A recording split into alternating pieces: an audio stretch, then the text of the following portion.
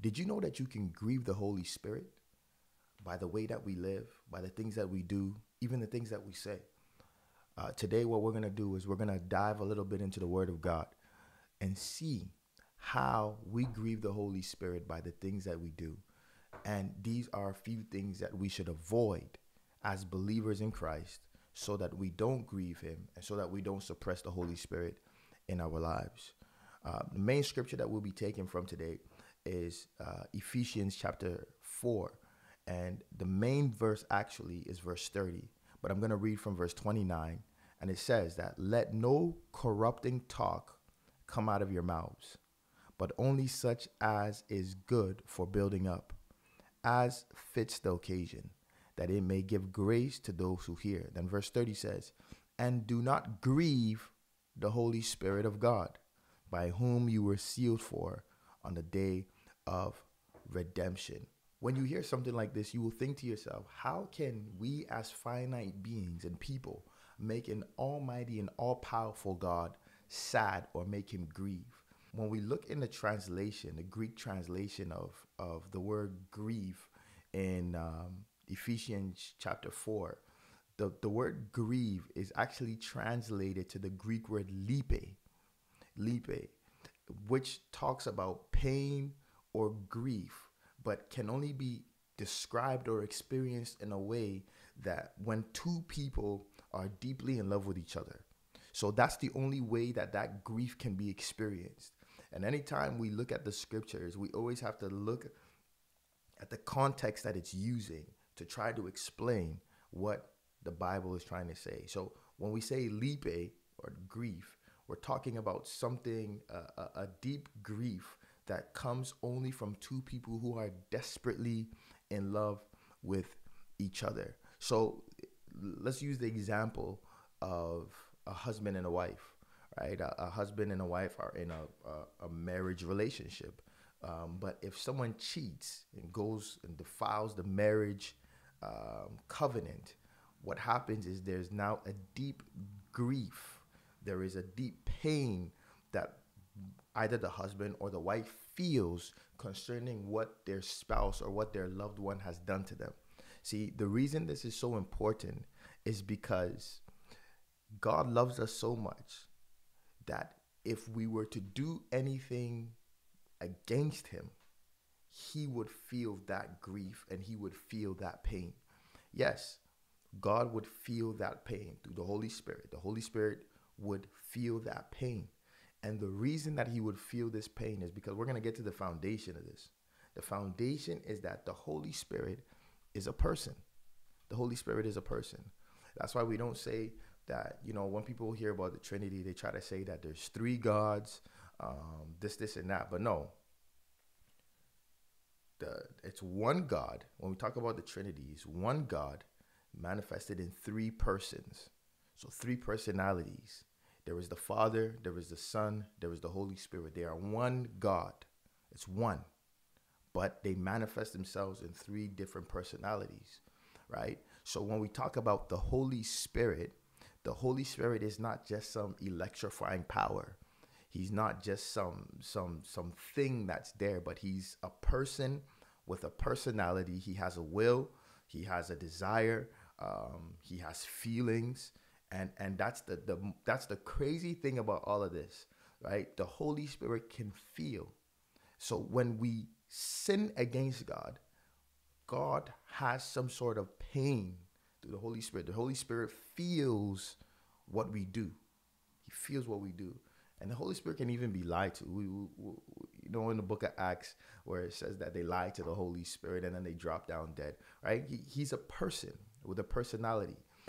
And that's crucial for us to understand when we are talking about grief or grieving the Holy Spirit. So let's get into a few things that grieve the Holy Spirit, right? I know that's what you came here for. So I'm going to talk about maybe 7 or 8 things that grieve the Holy Spirit. And these are things that we should stay away from as believers.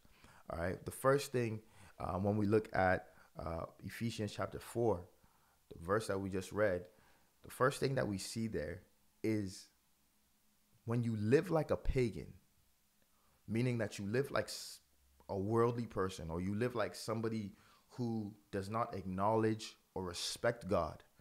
You have your own way of doing things. You live like an unbeliever. That grieves the Holy Spirit. And the reason that grieves the Holy Spirit is because now you have become friends with the world, right? If you have become friends with the world, that means you cannot become a friend with God, because God and the world do not go together. You can't be 50-50. You either have to put your foot in with God or take your foot out. And that's why the Bible talks about being lukewarm. We hear this so many times about, he says, if you're lukewarm, I'll spit you out of my mouth, because you either have to be hot or you got to be cold. You got to be with God or you got to be with the world. So as a believer, if you live like a pagan, you are grieving the Holy Spirit. He feels some sort of deep, immense pain because your alliance or allegiance is not with him, because it's with the world. And you are enjoying the things of the world. You are having pleasure with the things of the world. And you are forsaking that intimacy with the Holy Spirit that you are supposed to have. You're supposed to have a deep level of commitment and association with God, but you forbid that and have thrown that away for rather a relationship with the world. I want you to understand that one thing the Bible says is that the devil is the prince of the air, or the prince of this earth, right? He rules the things and the systems of this world. So if you are engaging in friendship with the world, let's get deeper here. That means that you're engaging in friendship and relationship with the devil. And if you do that, then that means that he has you. And there's no way there can be fellowship with the devil and have fellowship with God. So the first thing that grieves the Holy Spirit is living like a pagan, because you are now in association with the world and have put your allegiance with them. The second thing that grieves the Holy Spirit is lying. Lying. And listen, I know many of us, I'm not going to lie to you here.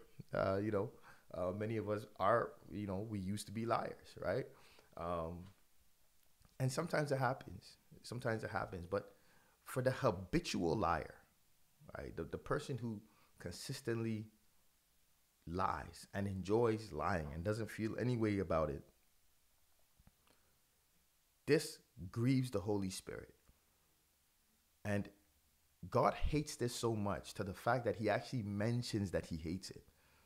When we look in the book of Proverbs chapter 12, verse 22, and we look at the 7 sins that God mentions that he hates, he says that lying lips are an abomination to the Lord, but those who act faithfully are his delight. God hates lying, and God hates liars. Yeah, I'm going to say that. He hates liars. People who make false oaths, or people who say false things. So listen, lying is so dangerous that it can get somebody killed, right? Lying is so dangerous that it can spoil somebody's image. It can ruin somebody's life. That's how serious lying is. And God hates people who lie. God hates liars, and he hates lying. He hates people who bear false witness against others, because of how dangerous it is. And the thing we have to understand too is that the Spirit of God is the Spirit of truth. So if you are a liar and you claim to have the Spirit of truth, that's a huge contradiction there, right? That's a huge contradiction. If the Spirit of truth is in you, then you should not be a liar. And if you do lie, it's completely against his nature, and that's what grieves him. See, as believers, let us avoid lying. Let us avoid things that are not true. Let us speak truth. Let us be people of integrity. Let us avoid anything that may cause us to lie. See, if you know you're a liar, right? One thing you just got to do is just be quiet. That's the way to practice not lying. You just got to be quiet. Stop talking so much, because one thing about me when I was young, I don't even know I used to do it, but sometimes I just used to talk so much and just create things up, like make things up. I just used to make them up. And that's lying. And the things that you make up now, people are hearing and they're going to think that that's the truth, but it's not. And then you have to keep up the lie with another lie, right? Lying does not honor God, and lying grieves the Holy Spirit. Let us be a people who are people of truth. And once you are a person of truth, you are in alignment with the Holy Spirit. The third thing that grieves the Holy Spirit is anger. Anger. And I'm going to say this, for a lot of, anger is for everybody, but for a lot of young black men who grew up in specific neighborhoods and specific areas, anger is a huge issue. Anger is so dangerous. Anger gets people killed. Anger gets people in jail. Anger gets people's lives ruined. Anger gets people hurt, right? And the anger I'm talking about here is not just a normal anger, like, oh, like some people have a right to be angry for certain things. But then there's an uncontrollable anger which causes chaos, right? God does not like or honor anger of such sort, because God speaks against people who have rage and are easily angered, people who are easily, angered to the point where they start yelling and screaming and shouting, and people who are angry people tend to slander other people. Meaning that they speak evil of others, right? That's what anger does. It causes you to speak evil of somebody, even if the person hasn't done something that you're even saying. Just because you're angry, you just blot out a bunch of stuff that's not even true, also with a lie, right? In anger. So God does not appreciate anger, uncontrollable anger. And that's where, even in the fruit of the Spirit, we were doing a study on this the other day. We talked about how every believer needs to have self-control. Every believer should have gentleness. These are fruit of the Spirit. These are characteristics that come when the Holy Spirit is in you, right? If you have uncontrollable anger where you have no self-control, that's a big problem. That's a big problem that needs to be dealt with, because a lack of self-control can completely destroy your life. And when it comes to anger, somebody who is always angry to the point of vengeance, beating up people, killing, these are people who the Lord actually dislikes. Yes, I'm going to go so far and say that. God does not love people who love violence. God does not love people who love killing. He does not love them. I know there's a saying going that God loves the sinner but hates the sin. But I'm being honest here. According to Scripture, at least, God does not love people who are always calling on violence. He does not like those people. These are people that God actually hates. Yes, that's what the Scriptures mention there. But let's be a people who do not just call on vengeance every day, who have uncontrollable anger. See, this is something that you have to suppress in your life if you want the Holy Spirit to move in the way He wants to move. Some of you may be listening to you right now thinking to yourselves that, man, I really got this anger issue. And I want you to deal with it. Deal with it as soon as possible through the power of the Holy Spirit, because He wants to move in your life, but He cannot move the way He wants to move if you allow the spirit of uncontrollable anger to continually rule in your life. I hope that makes sense. The fourth thing that grieves the Holy Spirit is stealing. Stealing, once again, for some of us, where we come from and things like that, stealing wasn't such a big deal.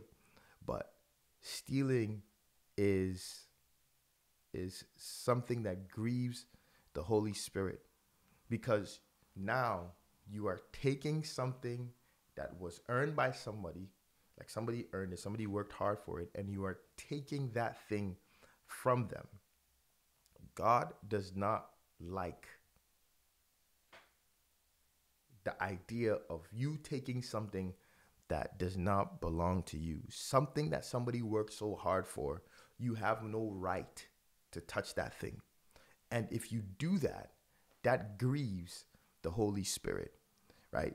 And I'll even go so far to say that God doesn't appreciate the fact that people who even work hard, they work they work a job that God has given to them, and they don't even honor God in giving to him. That's also stealing. That grieves the Holy Spirit. So when the Holy Spirit is supposed to move in your life, see, as believers, we believe that the Holy Spirit moves in our, like, holistically over our lives. So for instance, the Holy Spirit can move in our finances. But if you are stingy with your money and you can't even give a small portion to the Lord, I'm not even talking about tithes here. This is not even just giving in general. If you're not even able to just give to the Lord freely, you're a thief. You're a thief, because God gave you strength. God has opened a way for you to get what you need. And let's forget the tithe, just even giving in general. If you can't even do that, then you grieve the Holy Spirit. In the aspect of your finances, you shouldn't be mad and you shouldn't be surprised if things aren't working out for you, because you're stealing, and God doesn't appreciate that, right?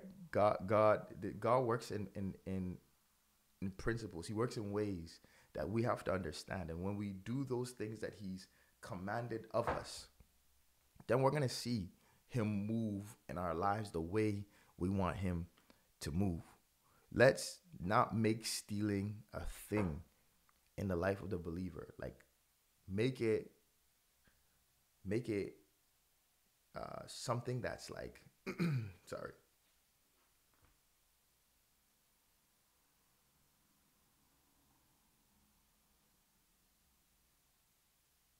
We need to move away from stealing. We need to move away from doing things that dishonor God, and let the Holy Spirit move in our lives the way he wants to move. Right? When we put these things aside, right, we're going to see the Holy Spirit move in our lives in such a magnificent and very powerful way. The thing that grieves the Holy Spirit is stealing. Another thing that grieves the Holy Spirit, or the fifth thing that grieves the Holy Spirit, is cursing. Cursing. I was watching a video some time ago, and it was talking about believers and cussing.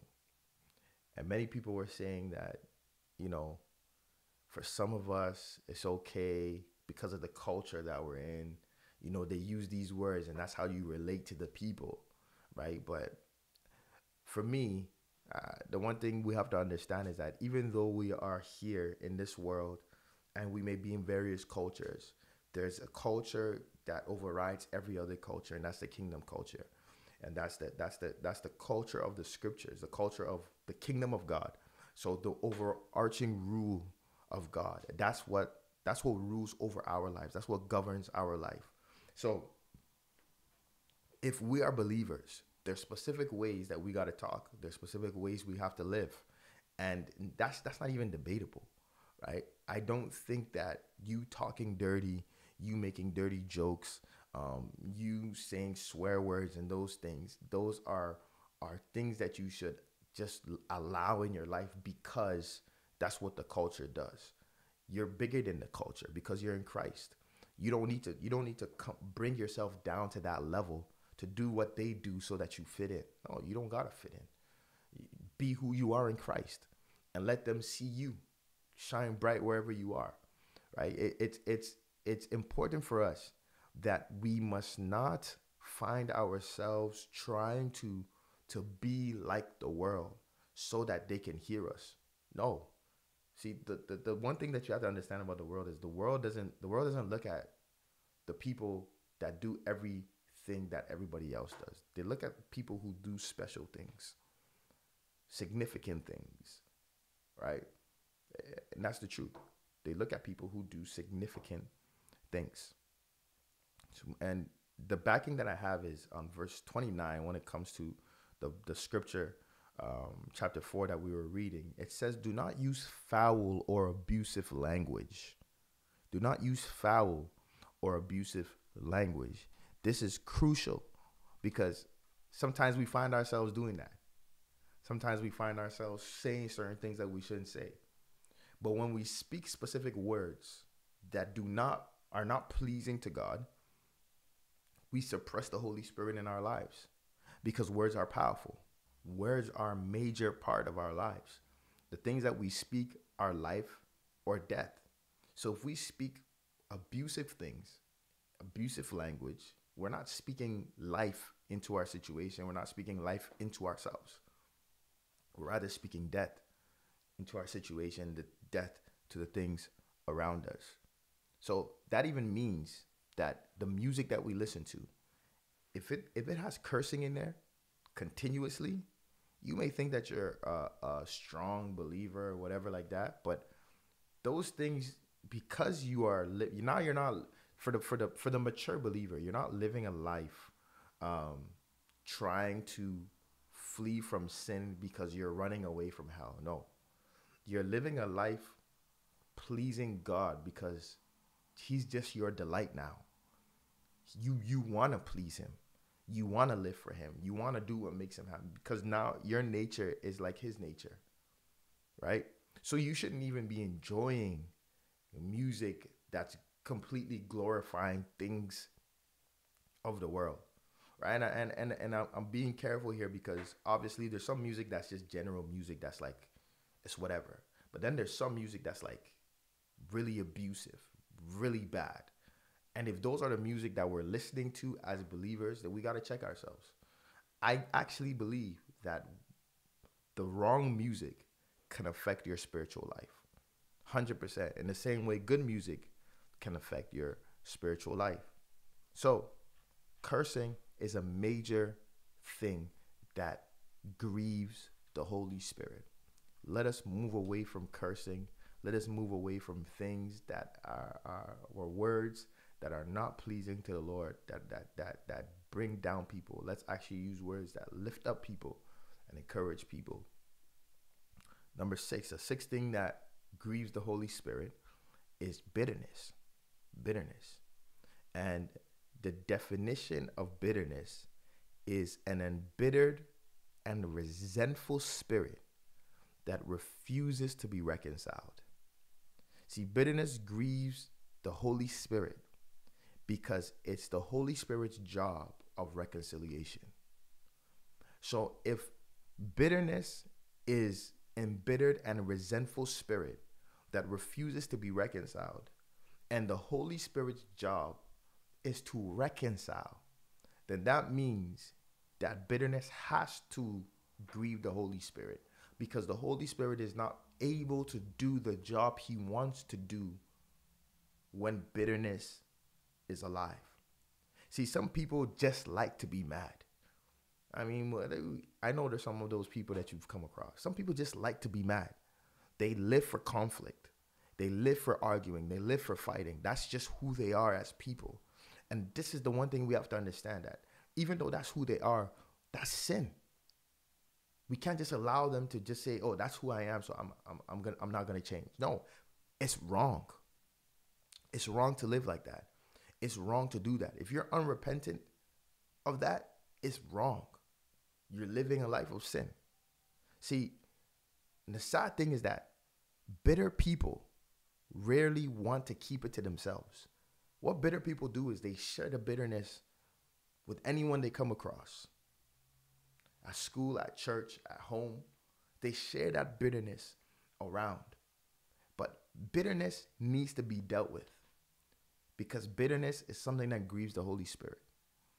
You want to have to be able to reconcile. Being reconciled is a good thing. To hold bitterness in your heart, anger, resentfulness, these things weigh you down. You're not even able to function in the way that you want to function because of all these feelings and things that you have inside of you. I actually want to tell you, if you're listening to me right now, Remove bitterness from your life. Overcome bitterness. And things that you need to reconcile with, do that. And I'm telling you, you're going to be free. You're going to have the best life that you've ever lived.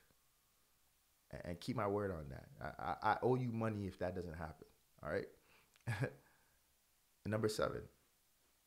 The 7th thing that grieves the Holy Spirit is unforgiveness. Unforgiveness. The Spirit grieves if one is unforgiving, because forgiveness is the very thing that God did to us. So if we are not forgiving people, then that means that we shouldn't even deserve forgiveness from God. How can you be a believer that does not operate in the spirit of forgiveness? Because through Christ and what he did on the cross, we have been forgiven from every sin that we have ever committed. See, to operate in freedom, to live a life of freedom, you must be able to tap in to the grace to forgive. If you are not able to forgive, you will never have that freedom that you want to have. If you're not able to forgive, you're never going to have that liberty that you want to have. And the Holy Spirit would always be grieved to the point where he's never able to move in the fullness of his capacity in your life. This is very important. If you want the fullness of the Holy Spirit to move in your life, you cannot hold in unforgiveness. No way. You got to move on from that. And the things that anyone has done to you, you just got to let it go. I'm telling you, once again, when you let those things go, you're going to see the hand of God move in your life. In your life. So my friends, listen, I don't ever want you to harbor anything in your heart. Because once again, that weighs you down. And that takes you from where you're supposed to be. Don't let these things that grieve the Holy Spirit push you down. Stop you, slow you down from moving in your destiny. No way. Unforgiveness of what somebody did to me 20 years ago? No. Don't do that. Don't do that. Trust me. The last thing that grieves the Holy Spirit, and this is major, especially amongst our generation. Well, I believe it's probably in every generation, but our generation is crazy right now. Sexual morality. Sexual immorality.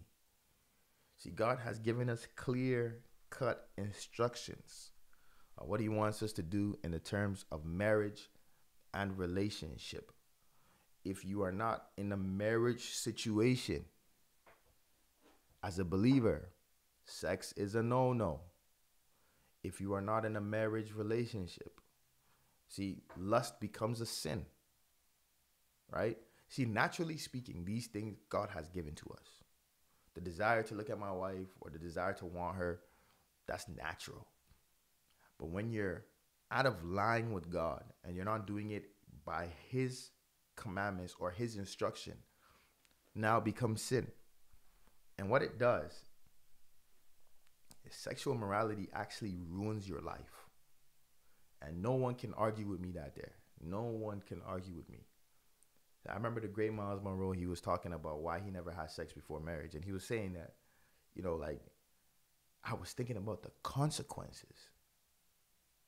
Like, imagine if I did that and he had a child. As a believer, you're not going to go abort the child. No way.